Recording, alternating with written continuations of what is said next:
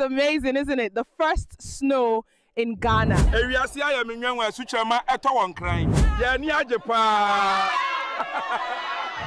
So thanks to AI, it is snowing in Ghana for the first time ever. If you want to learn how to create AI videos like this with Veo 3, then watch this video to the end. So like I mentioned in my last video, this video is going to be a tutorial for Google Flow. If you haven't seen my previous video, click the link in the description to watch it. So first of all, we are going to go over to the Google Flow platform. And for this video, we are going to use both text to video and also frames to video. But we're going to start with text to video. Usually what I've noticed is when you run out of credits, you're given almost about 400 credits after it renews. So I think for now I have about 400 credits. So you're going to click on Flow, click to start a new project, and that's going to bring you here. We're going to select text to video, and I pasted the script which I wrote, very simple. And I'm just going to complete the script so that I can go ahead with the generation.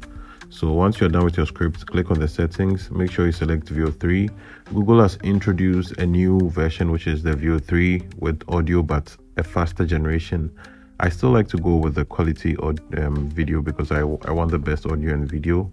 So you select that and then you go ahead to click. It's going to take about 100 credits and take some time. So we're going to leave that and switch over to Gemini. The Gemini platform also is pretty good for Veo 3 video generation. I like it because it sometimes gives you different versions of the video you want, and it's best sometimes for just individual videos. If you want longer videos, I'll show you how to do that with the Flow platform. So this will also take about 3 to 5 minutes. After you paste your prompt, you let that generate, and then you will get back to it. So the video is ready. And let's compare what we had from Gemini and then Flow. So we'll start with Gemini first and see what we do. So thanks to AI, it is snowing in Ghana for the first time ever. Let me show you how it was done. So thanks to AI, it is snowing in Ghana for the first time ever. Let me show you how it was done. So the first one was from Gemini and the second one was from Flow. So we'll continue with the Flow tutorial. So assuming you created this video and you want to continue and make much longer scenes, Flow is the best place to do that because Gemini sometimes would change the characters and stuff like that. So you go ahead. So here's how you do that. So you want to click add to scene, and then once you click add to scene, you're going to come down to this timeline, and the trick here is to drag the playhead to the last frame of this video. And then once you get there, you're going to click on the plus sign. What happens is it's going to add a frame to your assets. It's going to save a screenshot of the last scene of the video, which you can use to generate the next frame. So what you're going to do is you're going to click on it after creating that. And then what you're going to do is come down here. That is your first frame, as you can see over there. And then now you can add your prompt.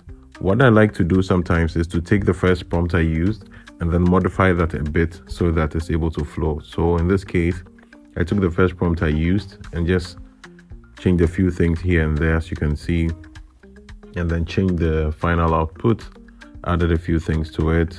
Try to keep it simple because I've noticed sometimes too, when you make the prompt too complex, it gets things mixed up completely. So just try to keep it very simple. Go ahead and then generate your video, and then we'll leave that to generate, and then we'll come back to it later on. So that's going to take a while to generate, as you can see down here.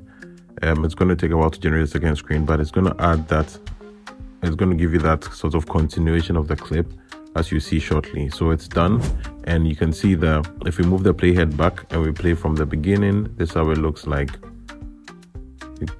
It goes from where we first started, and then it moves over to the next scene. So you see a bit of a junky movement, but what you can do is you can always edit that part out for that section. But you can see that from the video that it flows compared to doing it in Gemini. You can see that you're able to continue. So if you drag the end of the clip, like I just did, you'd be able to trim that part off, and then now you have a much smoother video that continues onto the next clip. So this is good for people who want to create much longer form content for social media or for YouTube. So that's basically how to get that done. with Veo. Okay, so we're going to do the same thing to generate the third scene as well. One other thing about Veo that you need to keep in mind while I add the prompt is that sometimes the audio doesn't get generated when you generate videos. It happens often, you lose credit and you'd probably have to regenerate again. So get used to that. Don't feel like it's something that's your fault. And sometimes too, it switches from Veo 3 to Veo 2. So make sure to check that. When it's done, just click on the download button. It will take a while. And as you can see in this clip, I didn't get the audio that I wanted, for instance, you know, so that happens. In my next video, I'm going to show you how to create 3D animation like this. I cannot believe I was created by a prompt. If you enjoyed this video, please subscribe to my channel. It encourages me to make more videos. New videos every week.